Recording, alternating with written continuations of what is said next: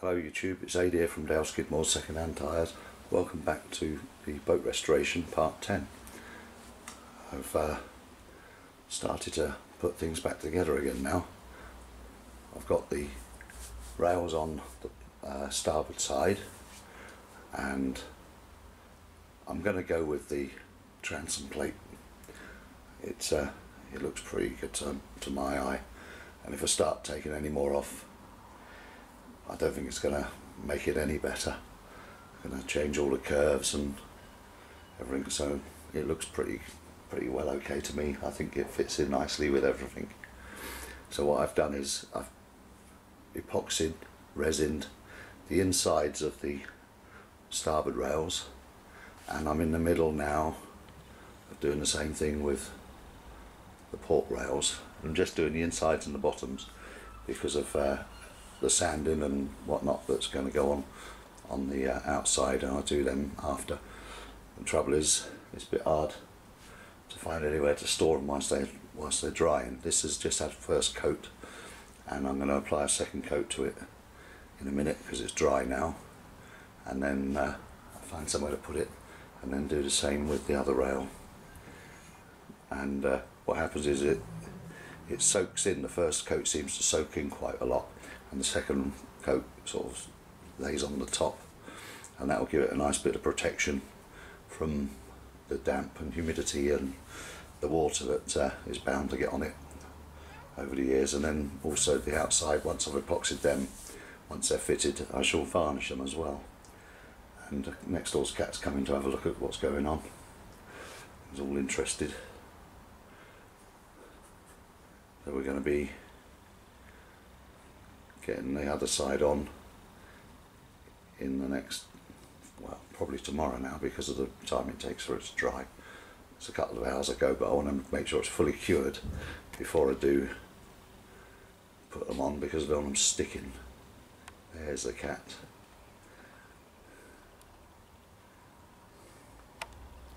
His name's Ringo. He's a bit wild. He doesn't like being stroked. And whilst they're going off, actually, there's a couple of other things I've got to do. So I'll talk about that in a second. The first thing is that I've been wondering how to finish off the ends of the outwales at the prow. And I did at first think of just doing straight across and joining them up, but there's bound to be some sort of problem with that, with getting them lined up right or whatever. So what I thought about doing was, I've drawn a line through there which I'll cut off. I'll probably cut it off just slightly on the waist side, and then when the other rail comes around, I'll be able to fit them together so that that one sweeps across the front of this one and then trims off flush like that, and then put a nail down through to hold them together. And I think that's probably the best way of doing it. Some of them actually seem to just finish it straight across there, so there's no wood going across the front. But I'm having a deck on the front of this, the foredeck, and that's going to come down flush really with the outside edge through here. And I'm hoping that I can make some nail heads on the offcuts of the nails that go through the rails, enough just to put a decorative nailed edge on the top for finishing off that. And the other thing is that I'm going to have to make up a guide with 2 holes in it to locate where the nails go through, so that each spacing is exactly the same, so it looks nice and neat. I think somewhere around about 100mm hole centres, something like that, maybe 120. I'll experiment a bit with that on some rough stuff, some offcuts, and then make up a hook sort of thing that will hang on to the top and have a locating hole and the drilling hole. and then I'll go around and everything will be exactly the same spacing all the way around then. And part of the thing to do with that is to position the rollocks to mark out where they're going. So I'll have to get back in the boat with the seat on the thwart and actually sort of mark across each side where I think the rollock should go. And I said before in the previous video that they're somewhere around about level with the knees, so that you've got enough room to pull back as well as lean back, and so that you get a full sweep of the oars. So there are a couple of things I can be doing whilst the resin is hardening, going off on the insides of the port rails. It takes about 20 mils per side and bottom face for each of the coats on each of the rails, and I found that mixing up 20 mils at a time is probably a reasonable sort of amount for most of the jobs that are going now. I think perhaps the transom plate might take a bit more than that, but 20 mils at a time is enough to handle, because especially now, I mean, it's warm as anything in here. We've had this wonderful heat wave, it's been glorious, but it does tend to make the resin go off quicker. So 20 mils at a time is quite enough to be working with without it going bang in the cup. And obviously once it spreads out, it actually slows down the curing time, but when it's all together, it in one lump in a cup, it does tend to heat up a bit and go off quicker. So you know, it's a reasonable amount to work with, and you're not losing too much, because it is expensive stuff to work with. Goodness knows, that's one litre is 35 quid. So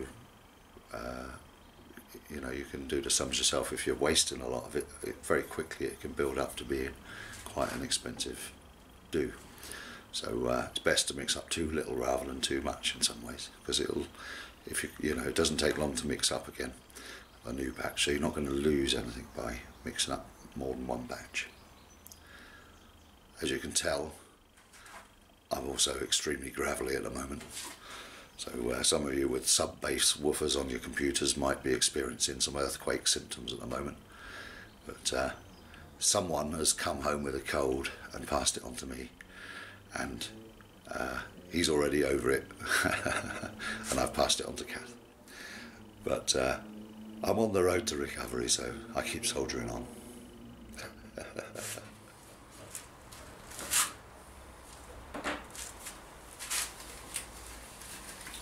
Always forgetting my gloves.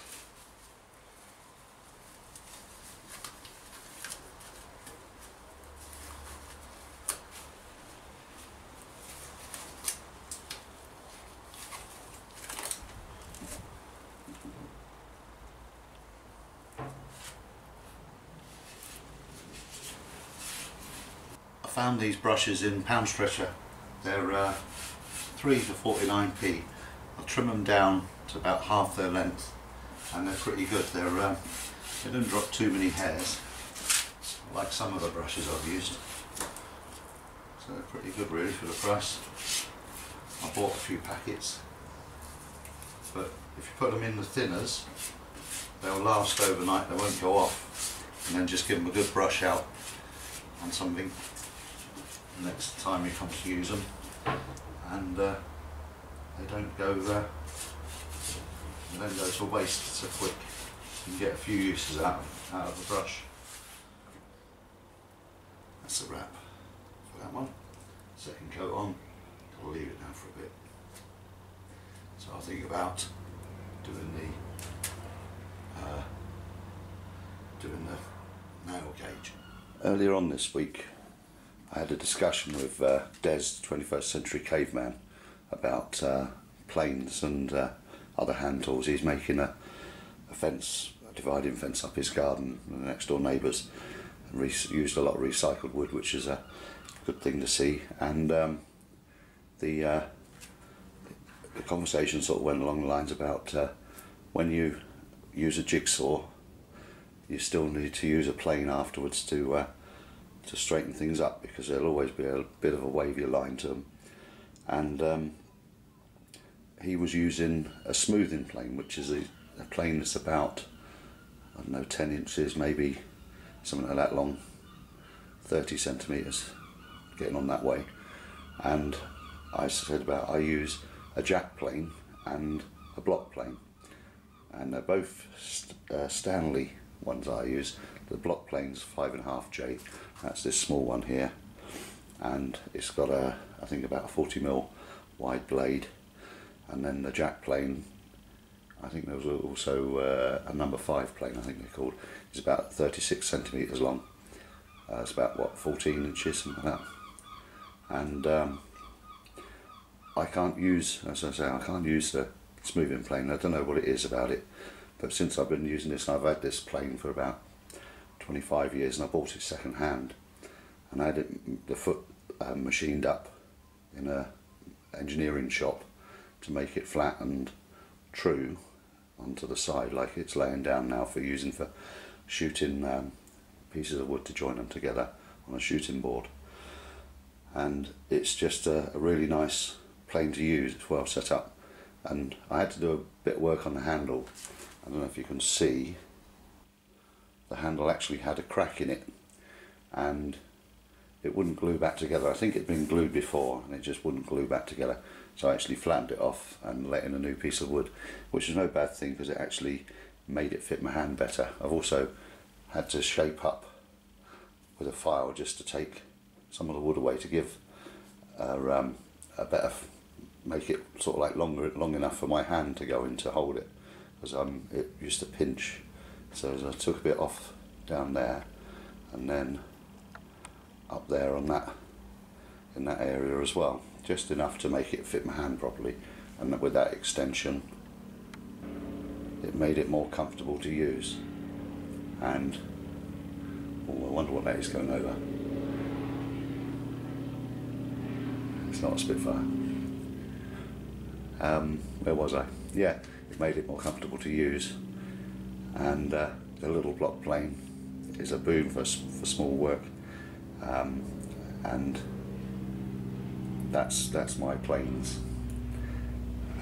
There's another plane going over. Talk about planes, they all turn up at once. So if that's any good to your digital, here we go for the first couple of holes.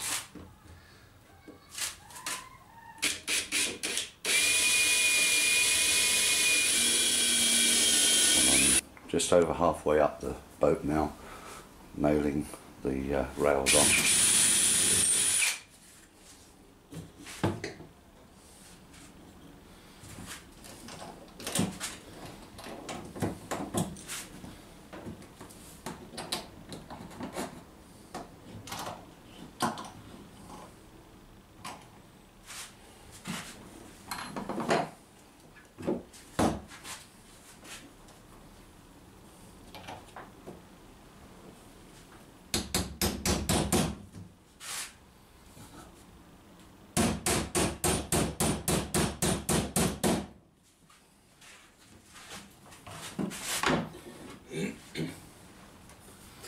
So now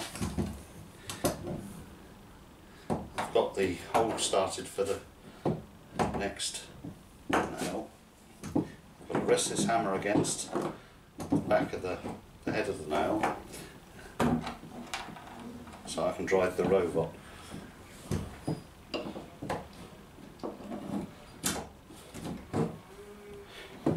Probably going to have some big bruises on my belly.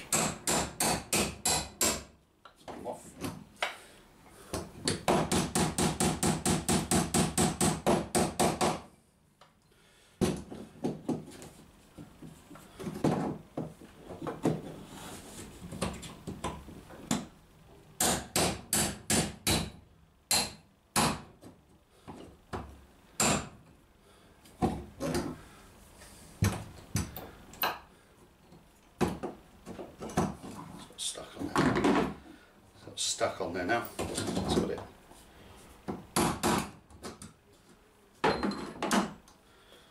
Let's do it again.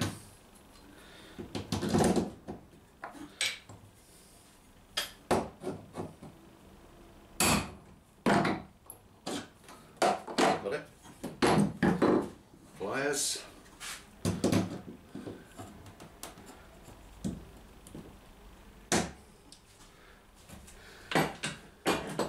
Chop off the nail, leaving a couple of mil proud.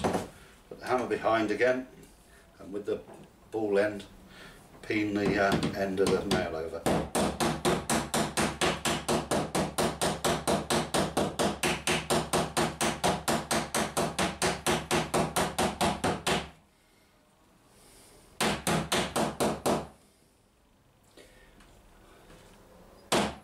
That's that.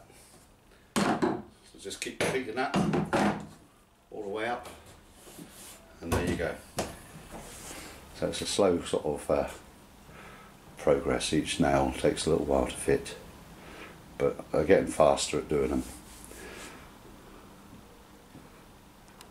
I'm not sure whether I shouldn't have maybe have been inside the boat and hammered the nails through to the outside, because that's the backrest. But I don't know, I haven't sat on there yet to know whether I did the right thing or not. But to be honest, it's not a very easy part to do, because I'd have to be kneeling down, because you can't put the roves on if you're on the side that the rove is. The rove has to be, the point of the nails has to be away from you to be able to put the roves on. So certainly if you're working on your own. So we could always put a little cushion on the back there. Well, I've started to plane down the top of the transom to get it all level and flush with the transom rail. There's still a little bit of finishing up to do around that area. I was going to use a router and do it with a router, but I started to plane it up just to see what it was like and get rid of the excess fiberglass on the top, and it's going quick enough. So I'll just plug away at that every so often, and I'll have it down in no time. All the nails are in now, up to the front end, and I think once I get that block on, there's just 2 more nails to put in that go through into that block to finish off the nailing. I did in the end decide to do it at 120mm spacings, because I figured that 120mm was the right sort of thing. On the wooden boats, I think they do them every 100mm or 4 inches, but I figured that 120mm shows attention to detail, 100mm shows obsession. So that's what I went with. Well, I think that just about wraps up this episode. The boat is shaping up now, things are going on, and I'm looking forward to the next step, which once finished fitting the block at the prow, will probably be, I suppose, it's upside down this now. Although before I do that, I might actually have the boat out for the day and fit the tow bar to the car. I've got the tow bar over there in the box. It's been there for a couple of weeks, and I've got a pit in here so I can actually reverse the car in over the pit and work quite comfortably underneath, just off a stall, and fit that, and then return to the boat. Once I get the boat upside down, it's going to go on the trestle on the table on here, so I can work on the keel and scraping and preparing, ready for paint. And whilst that's upside down, I can start looking at the trailer as well, because there's some welding to do on the trailer, stripping down the wheels and the suspension, seeing what that's like. It may be a replacement job for some of the stuff, or it may even be look for a whole new trailer. I don't know yet, really. We'll have to wait and see. But this has been a nice episode. I think I've got what I wanted done, and it looks exactly like I was hoping it would. And the nailing is a long old process. I did it over a couple of days. I sort of didn't rush it because I've got to get the rails sort of all cramped up in the right place and make sure they're all pointing the right way and they're level with each other. And it sort of was a nice leisurely thing to do. The radio on, and the weather's hot and lovely as usual, so it went on in the time that it took.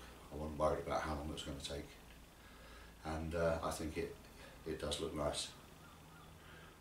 An old bright copper work.